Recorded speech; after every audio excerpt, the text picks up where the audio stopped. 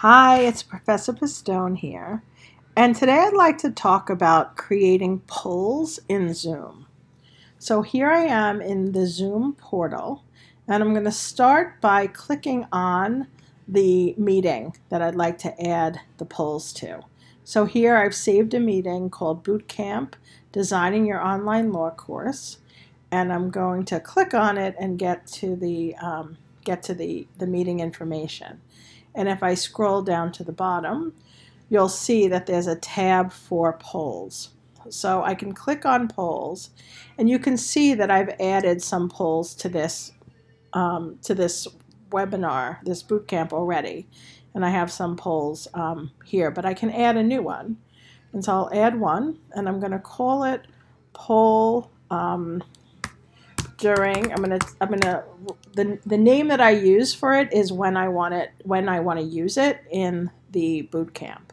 So I want to use it at the end of, let's say, end of plenary 3 around 1:25. So we're gonna use this poll around 1:25 in plenary 3, and I click anonymous because I don't need to know who's responding or what their answers are.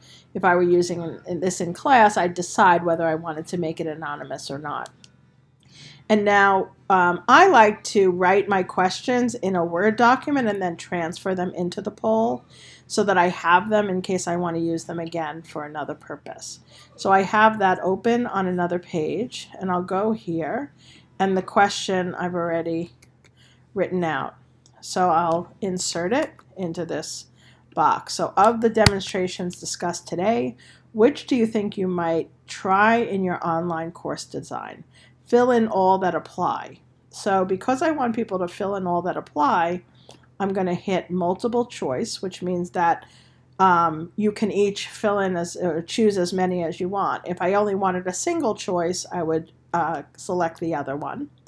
And then you can see here I have a list of the options. So A through G. So discussion boards, voice recordings, etc. So discussion boards, I can add that here. Voice recording. And let's see what else I had. Role plays, video recordings. So role plays. And I could either type them in myself, or I could copy and paste. Written exercises, polls, breakout rooms.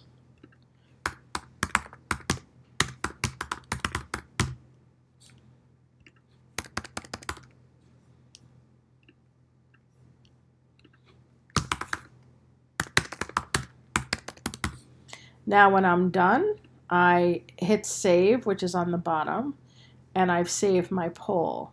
And you can see that it came up here, poll 6, end of plenary 3, around 1:25. So this is going to, we'll use this during plenary 3. And that's how you create polls in Zoom. I hope you enjoyed this and that it was a useful video.